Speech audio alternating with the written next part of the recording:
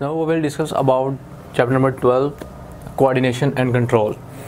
What is coordination and control के coordination और control जो है ये क्या होता है। देखिए अगर हम बात करें तो कोई भी किसी भी चीज़ की अगर हम बात करें, कोई मशीन वगैरह की बात कर लेते हैं तो मशीन में भी कोई एक ऐसा पार्ट होता है जो उसको कंट्रोल कर रहा होता है। यानी कि अगर हम कोई बात करें, किसी रिमोट कंट्रोल चीज़ की बात करें तो वो जो रिमोट होता है वो किसी भी चीज़ को कंट्रोल करता है।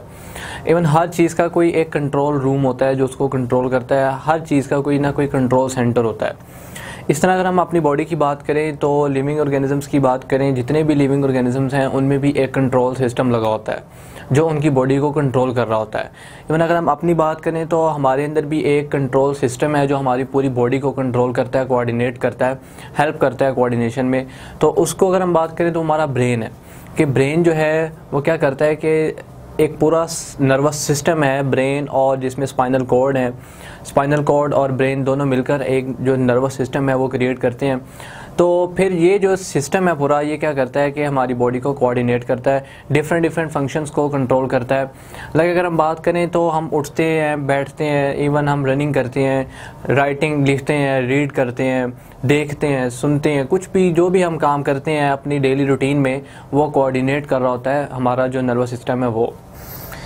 इसके अलावा अगर हम बात करें तो कोऑर्डिनेशन के अगर हम बेस्ट एग्जांपल ले लें इसके इंट्रोडक्शन में ही, तो हमें ये पता लगता है लाइक अगर हम रनिंग करें तो जब हम रनिंग करते हैं तो उस दौरान क्या हो रहा होता है कि हमारे मसल्स हैं ये वर्क कर रहे होते हैं, मसल्स वर्किंग में होते हैं। इसी के साथ साथ हमारी हार्ट बीट तेज़ हो रही होती है, सांस तेज़ हो रहा होता है। यानी कि एक ही साथ कितनी चीज़ों में इजाफा हो रहा होता है।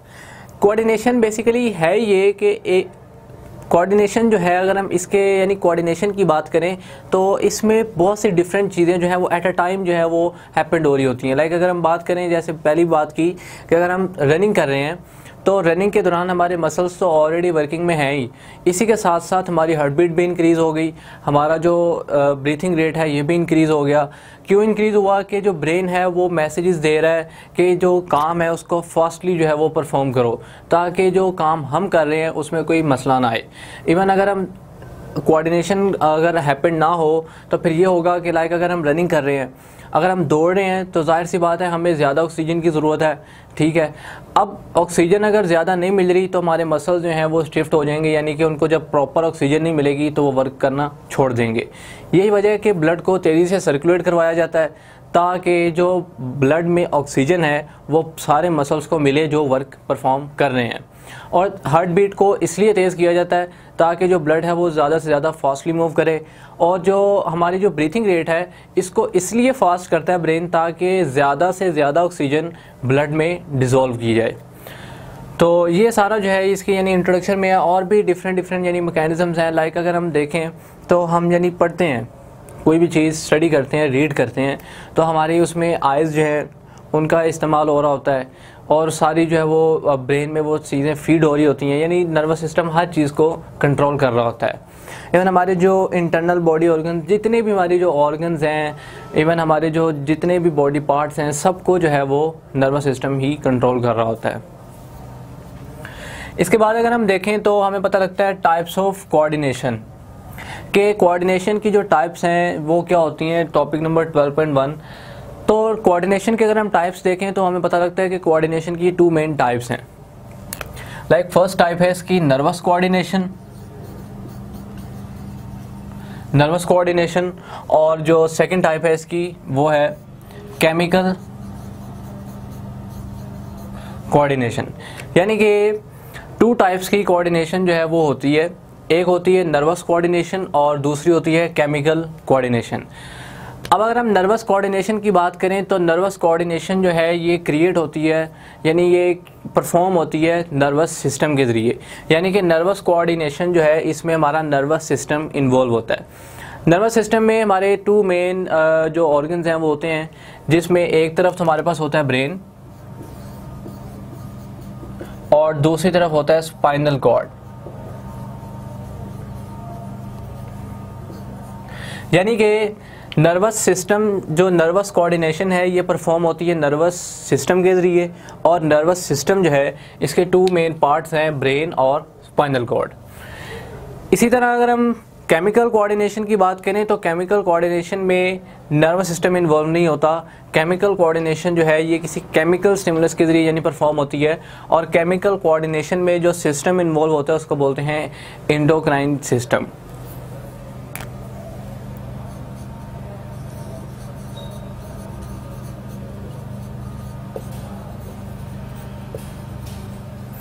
यानी कि इंडोक्राइन ग्लैंड्स वगैरह जो होते हैं हमारी बॉडी के, इंडोक्राइन ग्लैंड्स में अगर हम देखें तो पैनक्रियाज वगैरह, ठीक है, ये सारे के सारे जो हैं ये इंडोक्राइन ग्लैंड्स हैं।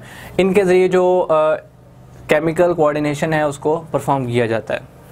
नेक्स्ट अगर हम देखें तो हमारे पास topic number 12.1.1 coordinated action.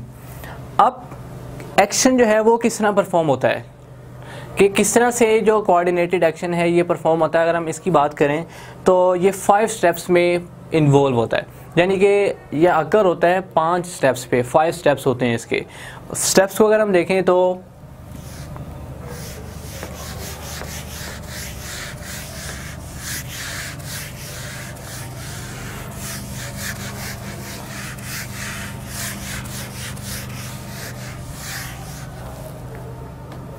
Like coordinated action,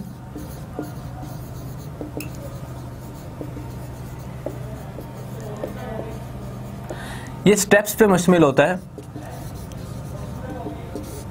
अब अगर हम स्टेप्स की बात करें तो स्टेप्स कौन से होंगे, 5 स्टेप्स होते हैं जिस पे ये मुश्तमिल होता है। लाइक फर्स्ट स्टेप की अगर हम बात करें तो फर्स्ट स्टेप इसका होता है स्टिमुलस। स्टिमुलस स्टिमुलस से जो नेक्स्ट स्टेप होता है वो होता है रिसेप्टर।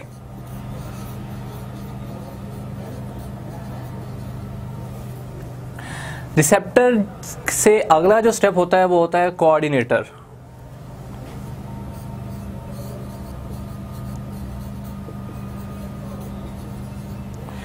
इस कोऑर्डिनेटर से अगला स्टेप जो होता है वो होता है इफेक्टर।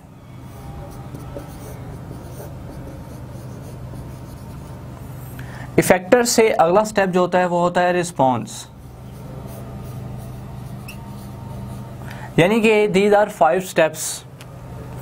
ये 5 स्टेप्स हैं जिन पे कोऑर्डिनेटेड एक्शन जो है वो मुश्तमिल होता है, जिनके ज़रिए ये परफॉर्म होता है। लाइक सबसे पहले स्टिमुलस, फिर receptor, coordinator, then effector and then response. अब अगर हम इसकी बात करें कि ये स्टिमुलस क्या है, व्हाट इज स्टिमुलस। स्टिमुलस की अगर हम बात करें तो स्टिमुलस जो है ये कोई भी एक्सटर्नल इन्वायरमेंट जो है, हमारा जितना भी एक्सटर्नल इन्वायरमेंट है ये हमारा स्टिमुलस है। यानी कि अगर हम बात करें कि एवरीथिंग, हमारे पास लाइट है, हमारी आइज़ उसको डिटेक्ट करती हैं, हमें लाइट का कलर जो है वो नज़र आता है कि कौन सा किस कलर की लाइट है, या जो डिफरेंट कलर्स हैं, हम क्लोथ्स वगैरह पहनते हैं उनके कलर्स के हैं, यानी एवरीथिंग जो हमें कलर्स नज़र आ रहे होते हैं, विजन हमारी। इसके बाद हम सुनते हैं अपने ईयर्स के ज़रिए कि हमें डिफरेंट किस्म का साउंड आ रहा होता है, म्यूज़िक जो हम सुनते हैं वो हमारा ईयर्स उसको एक्सेप्ट कर रहे होते हैं। इसके बाद हमें स्किन पे अगर कहीं पे भी कोई वाउंड वगैरह हो जाए या अनफॉर्चुनेटली कहीं से भी कोई चोट वगैरह लग जाए तो फिर हमें पेन होती है वहाँ पर, तो स्किन उसको, उस पेन को डिटेक्ट करती है। इसके बाद हम हमारे और भी बहुत से यानी कि ऐसे रिसेप्टर्स हैं बॉडी के जो स्टिमुलस को एक्सेप्ट करते हैं। लाइक अगर हम बात करें एक जनरल सी कि कोई भी बहुत ज़्यादा हॉट चीज़ हो, कोई गर्म चीज़ हो, तो अचानक अगर हमारा बेध्यानी में अगर उसके साथ हाथ लग जाए ऐसे, तो हम फ़ौरन उसको पीछे कर लेते हैं। उसकी वजह ये है कि हमें स्टिमुलस जो है वो बहुत ज़्यादा यानी हॉट मिला है, कि जो हमने हाथ अपना टच किया उस किसी गर्म चीज़ के साथ और फ़ौरन पीछे कर लिया, तो वो हमें जो हॉट चीज़ है वो स्टिमुलस, यानी जो हॉट फील हुआ वो स्टिमुलस था। इसी के साथ और अगर हम देखें तो स्टिमुलस क्या है हमारे पास, कि जब बहुत ज़्यादा गर्मी होती है तो हमें गर्मी फ़ील होती है, अगर बहुत ज़्यादा सर्दी हो तो हमें सर्दी फील होती है। यानी कि ये डिफरेंट किस्म के जो हमारे एक्सटर्नल इन्वायरमेंट हैं ये हमारा स्टिमुलस हैं। तो ये तो हो गया स्टिमुलस। अब स्टिमुलस को एक्सेप्ट कौन करते हैं, रिसेप्टर। यानी कि स्टिमुलस जो है वो किसके ज़रिए महसूस होता है कि हमने स्टिमुलस को एक्सेप्ट कर लिया है। हमारी बॉडी में जो स्टिमुलस को एक्सेप्ट करते हैं यानी स्टिमुलस को लेते हैं अपने पास, वो होते हैं रिसेप्टर्स। अब रिसेप्टर्स क्या हैं, रिसेप्टर्स की अगर हम बात करें तो हमारी स्किन जो है ये भी एक रिसेप्टर है, हमारे ईयर्स रिसेप्टर हैं। ईयर्स रिसेप्टर हैं, ये क्या काम करते हैं, ये सुनते हैं। इसी के साथ जो नोज़ है हमारा, ये भी एक रिसेप्टर है कि स्मेलिंग के लिए यूज़ होता है, डिफरेंट किस्म की स्मेल। इसी के साथ अगर हम बात करें तो हमारी टंग, जो हमारी ज़ुबान है, ये भी एज ए रिसेप्टर यूज़ होती है कि किस किस्म का टेस्ट जो है वो हमें अवेलेबल हो रहा है। इसी के साथ अगर हम बात करें अपनी आइज़ की, तो ये भी रिसेप्टर हैं, डिफरेंट किस्म के कलर्स को डिटेक्ट करती है। हमारी स्किन जो है ये भी रिसेप्टर के तौर पर वर्क करती है कि पेन को एक्सेप्ट करती है। यानी कि रिसेप्टर का काम ये हो गया कि रिसेप्टर ने स्टिमुलस को एक्सेप्ट करना है। अब रिसेप्टर से आगे जो है वो कोऑर्डिनेटर होता है। कोऑर्डिनेटर जो होता है ये होता है ब्रेन और स्पाइनल कॉर्ड, यानी ब्रेन और स्पाइनल कॉर्ड हमारे कोऑर्डिनेटर होंगे नर्वस सिस्टम के अंदर। कि अगर तो नर्वस रिस्पॉन्स आ रहा है तो वो सीधा जाएगा ब्रेन को या स्पाइनल कॉर्ड को। अगर केमिकल रिस्पॉन्स आ रहा है तो वो कोऑर्डिनेटर को तो जाएगा ही, पर केमिकल कोऑर्डिनेशन में एंडोक्राइन ग्लैंड्स को जाएगा। तो इस लिहाज से अगर हम देखें तो कोऑर्डिनेटर में अगर हम देखें तो हमारे पास नर्वस सिस्टम की अगर हम बात करें तो नर्वस सिस्टम में हमारा ब्रेन होता है और स्पाइनल कॉर्ड होता है। अब ब्रेन और स्पाइनल कॉर्ड ये क्या करेंगे कि उस मैसेज को एक्सेप्ट करेंगे रिसेप्टर के ज़रिए। यानी कि स्टिमुलस जो मिला रिसेप्टर को, ये एक मैसेज था जो कहाँ तक जाना था, कोऑर्डिनेटर तक। कोऑर्डिनेटर ने इस स्टिमुलस को कहाँ से लिया, इस रिसेप्टर से। अब जब इस रिसेप्टर से स्टिमुलस को ले लिया इस कोऑर्डिनेटर ने, अब कोऑर्डिनेटर क्या करेगा कि एक मैसेज जो है उसको बनाएगा और देगा इफेक्टर को। इफेक्टर क्या करेगा, आगे से रिस्पॉन्स देगा। अब रिस्पॉन्स क्या होगा, रिस्पॉन्स जो है अगर नर्वस कोऑर्डिनेशन के ज़रिए हो तो रिस्पॉन्स बहुत ज़्यादा इमीडिएटली होता है और शॉर्ट लिविंग होता है। अगर वो केमिकल कोऑर्डिनेशन के ज़रिए परफॉर्म हो तो जो रिस्पॉन्स होता है वो बहुत ज़्यादा लॉन्ग टाइम के लिए होता है और शॉर्ट होता है, स्लो होता है। अब अगर हम इसकी एग्जांपल देख लें जनरल के कोऑर्डिनेटर ने रिसेप्टर के ज़रिए स्टिमुलस को एक्सेप्ट किया, एक मैसेज परफॉर्म किया और उसको दिया इफेक्टर को, इफेक्टर ने आगे से रिस्पॉन्स दे दिया। ये काम जो है इमीडिएटली होता है, लाइक इसमें सेकंड्स भी नहीं लगते, ये काम हो जाता है। लाइक इसकी फिर सिंपल से वही एग्जांपल ले लेते हैं कि बहुत ज़्यादा कोई गर्म चीज़ है, हमारा बेध्यानी में उसके साथ हाथ लगा और हमने फ़ौरन पीछे कर लिया। ये क्या हुआ, जो गर्म चीज़ हमारे साथ लगी वो स्टिमुलस थी। अब स्टिमुलस मिला किसको, रिसेप्टर को। डिटेक्ट किसने किया हीट को, हमारी स्किन ने। तो स्किन जो है वो क्या है, रिसेप्टर। रिसेप्टर ने डिटेक्ट किया हीट को, सीधा मैसेज किया कोऑर्डिनेटर को, ब्रेन को। ब्रेन ने आगे से मैसेज परफॉर्म किया और दे दिया इफेक्टर को। अब यहाँ पे skin as a effector use हो रही है कि फ़ौरन हाथ को पीछे हटा लो। यानी कि ब्रेन से जो मैसेज आया वो ये आया कि आपका जो हाथ किसी ऐसी चीज़ को टच हुआ है जो आपके लिए ख़तरनाक है। तो इस वजह से कोऑर्डिनेटर ने वो मैसेज बनाया और दिया इफेक्टर हमारी स्किन को, और रिस्पॉन्स ये हुआ कि हमने फ़ौरन हाथ पीछे हटा लिया। तो ये एक सेकंड्स भी नहीं लगते कि अचानक अगर कहीं से गुजरते हुए किसी ऐसी चीज़ को हाथ लग जाए कि चुभने वाली हो या बहुत ज़्यादा गर्म हो तो हम फ़ौरन हाथ पीछे कर लेते हैं। तो इसमें बिल्कुल सेकंड्स भी नहीं लगते। और देखें प्रोसेस कितना लंबा है कि मैसेज एक्सेप्ट हो रहा है रिसेप्टर के ज़रिए, रिसेप्टर आगे से मैसेज दे रहा है ब्रेन को, ब्रेन आगे से मैसेज प्रोड्यूस करके इफेक्टर को दे रहा है, इफेक्टर आगे से रिस्पॉन्स प्रोड्यूस कर रहा है। तो इसमें अगर हम केमिकल कोऑर्डिनेशन की बात करें तो केमिकल कोऑर्डिनेशन जो है, अगर हम प्लांट्स वगैरह की बात करें, इवन प्लांट्स, तो प्लांट्स में अगर हम देखें तो उनमें कोई ऐसा ब्रेन या स्पाइनल कॉर्ड नहीं होता। तो जब उनमें ब्रेन और स्पाइनल कॉर्ड नहीं होता तो जाहिर सी बात है जितनी भी कोऑर्डिनेशन है वो केमिकल होती है और क्रिएट होती है हार्मोन्स के ज़रिए। अब सिर्फ ये देखना है कि नर्वस कोऑर्डिनेशन और केमिकल कोऑर्डिनेशन इनमें यानी कि क्या चेंजेस होती हैं। अगर हम नर्वस कोऑर्डिनेशन के ज़रिए अगर हम नर्वस कोऑर्डिनेशन की बात करें तो नर्वस कोऑर्डिनेशन में ये होता है कि स्टिमुलस एक्सेप्ट होता है और ब्रेन तक जाता है, उससे आगे फिर बॉडी पार्ट्स को रिस्पॉन्स मिलता है इफेक्टर्स के ज़रिए। अगर हम केमिकल कोऑर्डिनेशन की बात करें तो केमिकल कोऑर्डिनेशन में हमारे जितने भी एंडोक्राइन ग्लैंड्स होते हैं, इवन पैनक्रियाज वगैरह, स्प्लिन वगैरह, जितने भी एंडोक्राइन ग्लैंड्स हैं वो रिस्पॉन्स देते हैं कुछ ना कुछ सिक्रीट करके, कोई ना कोई हार्मोन सिक्रीट करके। लाइक अगर हम बात करें हमारी बॉडी में एक हार्मोन जो है वो सिक्रीट हो रहा है वो जाकर किसी दूसरे ग्लैंड को स्टिमुलेट कर रहा है कि अब तुमने ये वाला हार्मोन सिक्रेट करना है। तो ये सारा काम जो है ये केमिकल कोऑर्डिनेशन है। हमारी बॉडी में जितने भी हार्मोन्स बनते हैं वो सारा का सारा काम जो है वो केमिकल कोऑर्डिनेशन के ज़रिए परफॉर्म होता है। अब सिंपल सामने ये देखना है कि हमारे पास 3 टाइप्स होती हैं न्यूरॉन्स की। एक होते हैं सेंसरी न्यूरॉन्स, एक होते हैं इंटर न्यूरॉन्स और एक होते हैं मोटर न्यूरॉन्स। यानी 3 टाइप्स के न्यूरॉन्स हमारे पास हैं। एक है सेंसरी, एक है इंटर और एक है मोटर। अब सेंसरी न्यूरॉन क्या काम करेंगे, इंटर क्या काम करेंगे और मोटर क्या काम करेंगे, हमने ये देखना है। यहाँ पे अगर आप देखें तो कोऑर्डिनेटर जो है ये हमारा ब्रेन है। यानी हमारा जो ब्रेन है ये यहाँ पर वर्क कर रहा है एज ए कोऑर्डिनेटर के, वो कोऑर्डिनेट कर रहा है, कंट्रोल कर रहा है। अब कोऑर्डिनेटर का काम ये है कि इसने रिसेप्टर के ज़रिए इस स्टिमुलस को एक्सेप्ट करना है। अब ये रिसेप्टर जो है इसमें क्या मौजूद होगा, स्टिमुलस।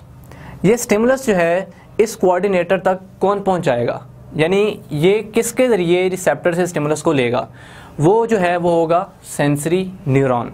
यानी कि सेंसरी न्यूरॉन के ज़रिए जो रिसेप्टर है यहाँ से स्टिमुलस चला जाएगा कोऑर्डिनेटर तक। यानी कि अब सेंसरी न्यूरॉन का काम ख़त्म।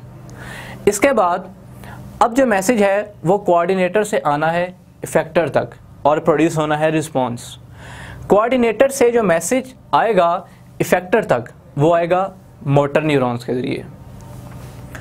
यहाँ तक मोटर न्यूरॉन्स का काम भी ख़त्म।